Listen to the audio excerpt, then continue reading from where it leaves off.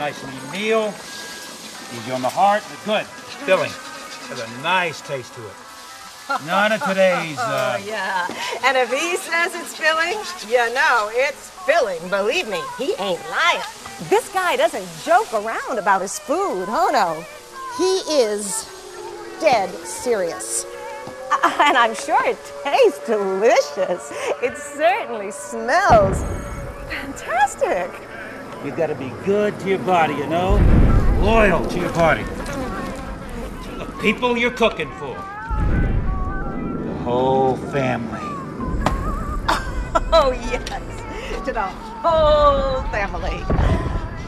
Or if you have a significant other that you want to impress, ladies, are you paying attention?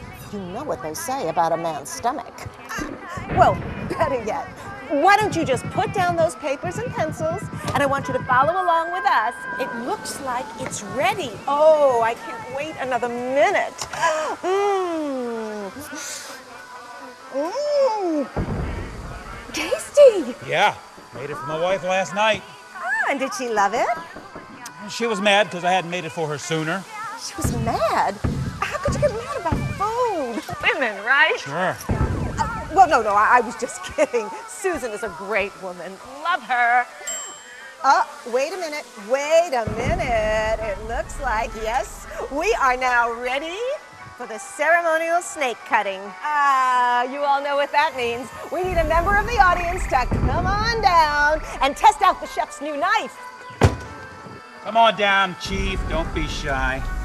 I don't bite, but this guy might.